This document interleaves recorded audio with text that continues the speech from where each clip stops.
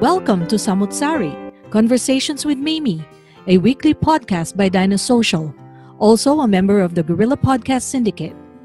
Samut Sari is where we can show that ordinary people do extraordinary things. Tune in to be entertained and to learn something new with your host, Mimi Lorilla. Hello, everybody, and welcome to another episode of Samut Sari, Conversations with Mimi. Ito po ang inyong host, si Mimi Laurilia. And meron tayong special na co-host for today and might be for a little while because for season of 2024, makakasama ko ang ating kasama ngayon, si Noel Bautista, sa aming parang season collaboration na parang Kwentuhang Sidekick. So kaming dalawa ang mag-sidekick. So without further ado, I'd like to introduce Noel to the show. Hi Noel, and greet our listeners and viewers. I'm honored and I really appreciate your taking time to invite me and allow me to contribute to your fabulous show that's full of information and help, self-help really for our kabayan. Not only kabayan, and I'm amazed at the people that you reach out to. And I'm really, really glad na I can at least be a part of it. Thanks so much. Excited ako, Noel, kasi matagal na natin pinag-uusapan to eh. But for some reason, hindi nagkakatugma ang ating mga landas. And finally, nangyari na. So, I really want this episode to be more about introducing you to the people that support me in Samut Sari Conversations with Mimi. Kailangan ipakilala kita para talagang maramdaman nila bakit ito Kwentuhang Sidekick and what do we aim to do during the time that we are together for at least a season. And who knows what will happen, baka magtuloy-tuloy pa to.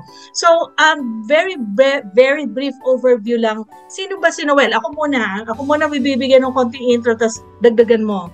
I met you, Noel, in New Zealand more than 10 years ago because we were both Wellingtonians then. Yes. And you know that meron kaming biroong grupo na kasagip sa New Zealand that we want to reach out to Filipinos who might need some help or need some support, and you ask us for advice sa sitwasyon mo noon. And you're still there and you're still in New Zealand. So, I have great faith that whatever it is na yung mga challenges mo noon, na-overcome mo na. But before anything else, I know that you are also an avid writer, which is another common thing that we have. And, it's not just writing for self-expression, but writing in the form of service. So, tell me more. Doon na, ha? Yun na yung pinaka-segue ko, Noel. Ikaw na ang magsabi sa ating mga supporters, subscribers, kung sino si Noel at how you are the most appropriate person to be with me in this collaboration. Thank you. So I'm what can I say? But I'm really honored by the things that you just said. But what I want to do is tell you na because of kasagip, which literally means helping hand, or hands helping hands. It's the name of the group you started when you were in Wellington. Na-inspire ako, and I decided to parang pay it back in my special way, in the way that I could. Kasi nga I don't have many skills except communication. Communication, hopefully in writing and sometimes in speaking. Ngayon, after you left New Zealand, my journey continued. My migrant journey continued. I saw many people like myself who had fallen between the cracks, so to speak. By between the cracks, I mean you don't qualify for this, you don't qualify for that, but you're already in New Zealand. Parang, and I decided to learn more about these people. Not just Filipinos, pero karamihan kasi Pinoy. Kasi alam mo, we Pinoys, we have a tendency to make do, meaning resilient tayo kung anong nandyan, pinagtsatsaga natin. In some ways, it's a positive. In other ways, it's a negative. And I use myself as an example because I didn't want to go out of my comfort zone. I had a working visa for, gosh, imagine mo, 10 years. 10 years. And because of that, I couldn't get out. I couldn't get out of the situation I was in. I couldn't become a resident. And so part of my thing now, so to speak, is to find people who were in a similar situation. Especially, this situation was magnified during COVID lockdown. Kaya yun that's, and na-extend na lang siya after COVID. I'm trying to expand the way I can help the larger Filipino community. And then something happened to me, a personal I wouldn't call it a setback, pero I had heart surgery, and I had to recover for around a year. Pero in the meantime, again, nakahanap akong trabaho, I had to change locations from Wellington, Auckland, and I'm here in Auckland now, where the Filipino community is really non-stop growing. They're amazing. The Filipino community in New Zealand, they're amazing for me, the base nag-experience ko din. I'm glad na very open ka sa nag-experience mo, Noel, kasi parang dyan yung pinanghuhugutan mo sa passion mo. Yeah, correct. To be in this space. So I think it's really just appropriate na tayong dalawa maghuntahan on a semi-regular basis to talk about lots of different things, di ba? So this is what this theme of ours is all about. Kasi our goal is to extend ourselves in whatever little way we can to provide information, to help our kababayans or other people who might be in need. So ang parang nakikita ko na thrust nitong program natin is to talk about not only hot topics but topics of interest to the public. Like ako, natutuwa talaga ako sa iyo every time na may letter sender sa iyo at ikaw ay parang si Kuya Eddie. Talagang hangang-hanga ako dun eh.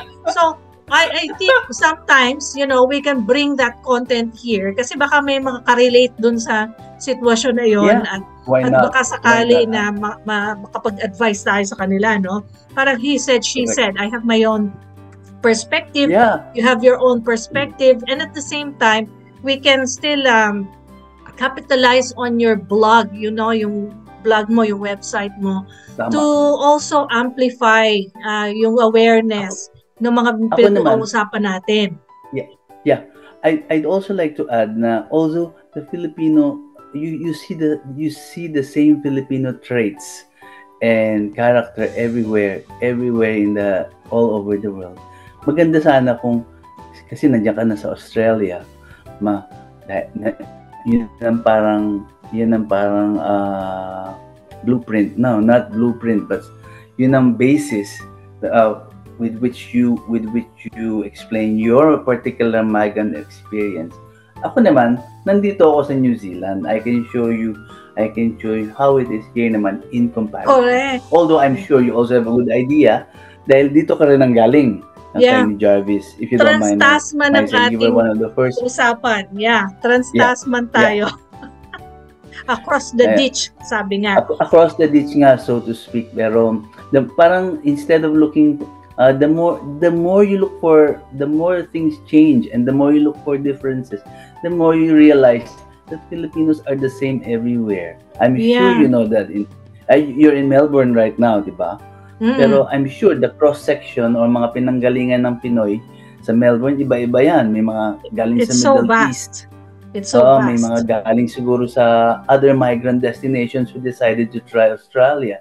Diba? Meron galing sa New Zealand like yourself. That in itself is very interesting for me. And I hope it will be to your listeners as well. Kaya nga sabi ko nga, when I took a break from Samut Sari and collaborated with my husband sa Veterinario, ang focus naman namin talaga is yung mga tao na matagal na nag-abroad na hindi nakakaipon, saan pumupunta yung ipon nila. At the same time, yung mga kamag-anak naman nila na nasa Pilipinas, anong ginagawa nila kasi pinapadala ng kanilang mga kamag-anak. So marami kami mga that is a burning issue. Scenarios na tinatackle. Yes. And we're not claiming to be super experts on this, that we have the solutions to everyone's problems. But in our own little way, meron naman kaming, kumbaga, personal experience din na ma-share. So, just to give you an idea, yung aming Retironaryo Challenge where 11 or 10 people have voluntarily joined a simple challenge through GCash pa nga kasi it's a very low entry into the world of microfinancing. In investing. They found that it was very enlightening dahil kumita naman silang lahat. We delivered on our promise and we did not disappoint.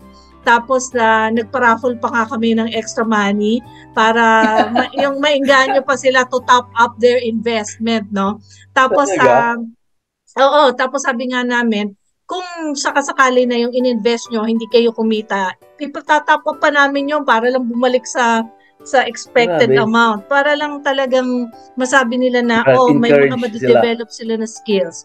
So anyway, going back naman dito sa focus natin, can you give me just a little bit of an idea, kamusta na ba talaga ang buhay ng mga Pinoy sa New Zealand ngayon? Kasi ang next episode natin, this is something like a heads up.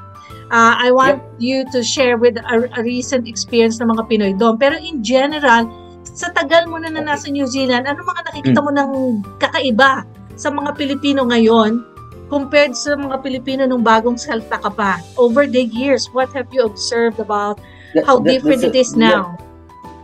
That's a good question, Mimi, kasi when you say Pinoy kasi or Filipino, as opposed to other migrants in New Zealand, they're usually skilled. Mga skilled yan. They didn't go through the student visa pathway. They didn't go through the investment pathway. Lahat yan skilled. Primarily, I don't want to say this in a funny way, pero walang pera eh. So, talagang dumating yan as an OFW. So, over the years, one of the trends I've seen is marami nagiging entrepreneur dito. They start their own little businesses. A lot of them cater to the Filipino community, but others branch out as well. Nakikita mo yan sa mga organic markets, sa mga, is that what it's called? Yung mga weekend markets. Yeah. Nakikita mo sila sa mga online businesses nila, which as long as you have a product and as long as you're willing to market it online, you have a platform. Yeah. So to answer your question, that is one of the biggest trends I've seen. Although skilled tayo, you still see the dominant skill sets like nurses, caregivers, scaffolders, IT people, builders, carpenters, joiners.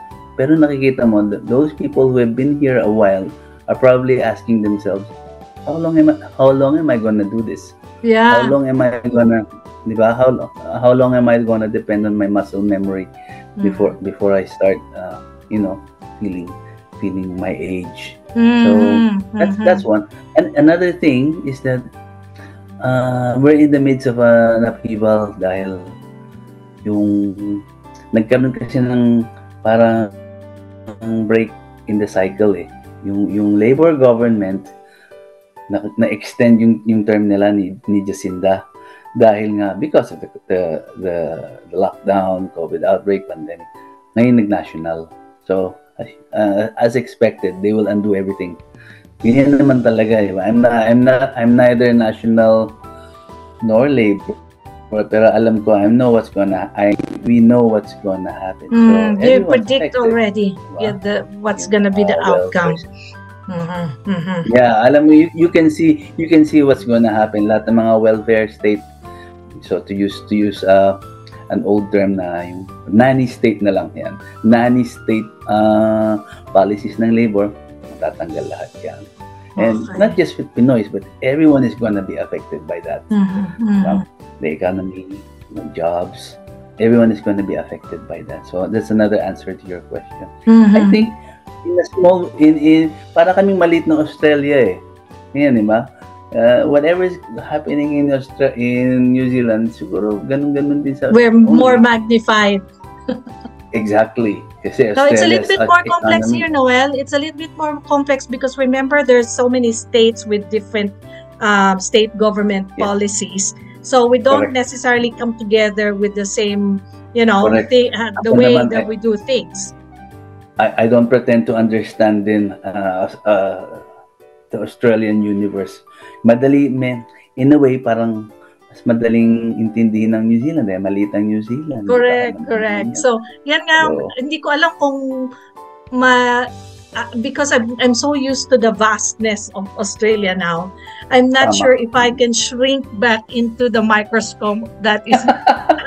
correct. Yeah, I see what you mean. It's something like coming from Wellington, tapos nag-Melbourne ka, which is probably 5 times bigger. Parang ganun, it's probably 5 times bigger than the whole of New Zealand. Correct. Ang laki ng Melbourne pa lang yan. Yeah. Pero, imagine if it's the whole country. Yung mga perennial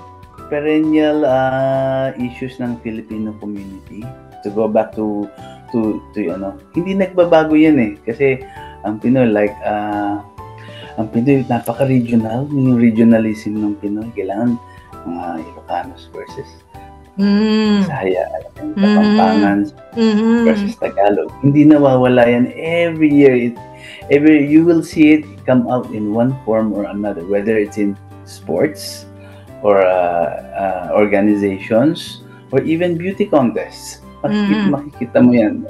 It just repeats. That's another. Pero because ang tagal nung last na to before I return the floor to you, nagkaroon ng backlog during the lockdown. Ngayon is the flood, nagsaan na uli ang mga pagdating ng Pinoy, and it's I'll give you a small anecdote, a very short anecdote. My wife, hopefully you remember her. She now works in a Western Union kiosk. Okay. They change forex sila. That's always been her thing. Sabi niya, based on transactions alone, sabi niya, hindi niya maintindihan where the Filipinos are coming from. Sabi niya, yung transactions, ang daming Pinoy. They either send money, change money, or return, send the money that they earn, lahat pinapadala nila sa Pilipinas, pambayad ng utang, padala sa pamilya, padala sa mga kung sino-sino. And they can't stop, they can't close their doors soon enough every day dahil sobrang dami ng yan. That's my answer to you. Dahil as in Melbourne, I'm sure hindi mo matatapos ang Filipino diaspora. Yeah, for sure. Alam mo, nakakatuwa, no? Kaya nga sabi ko, this is a good introduction to our Kwentuhan for this season because there's so many things na mapapagkwentuhan natin about New Zealand, Australia, and about Filipinos in general. So, yung mga topics na ini-introduce natin sa kanila ngayon, parang it's just a scratch in the surface of what's there to come, So, I really encourage our listeners and viewers to contribute then to our discussion. So, if they have like a topic that they have in mind for us to talk about, we're very eager to research more on that topic or dwell on that topic. We invite people to guest on our show as well. For example, may mga popular ka na mga business people dyan sa New Zealand, we'll probably invite them here, or like me, anybody who is of awesome. Interest. Diba? Yeah. So there's so many things that we can do here. Several names in mind. Oh, very good. So, na natin sila, i-line up na natin sila para mas magiging flavorful ang ating usapan. So, Noel, I'm really, really excited to work alongside with you dito sa ating Kwentuhang Sidekick for our 2024 Samut Sari Conversations with Mimi podcast.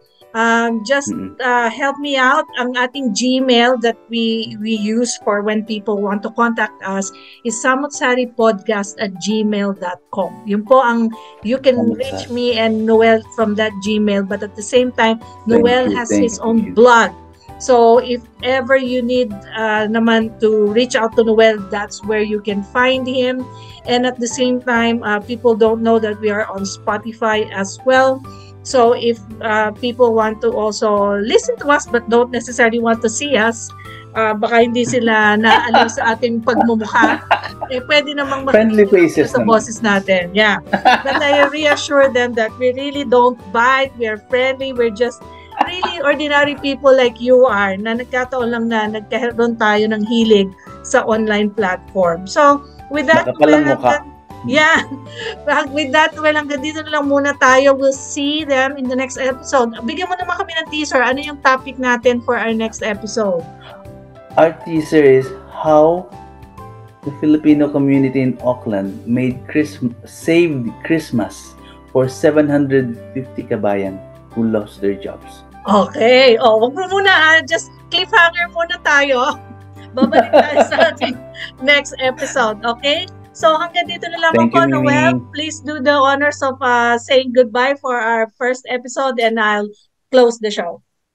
Maraming salamat. If this is how our first season will look like, I have a lot more surprises for you, Mimi and her sidekick, Noel.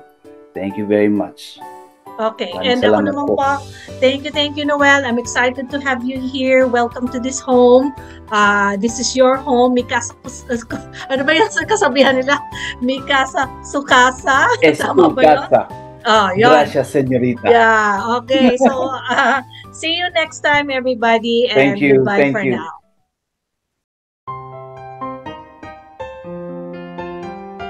If you find value in this episode, make sure you like and subscribe to be notified of new releases.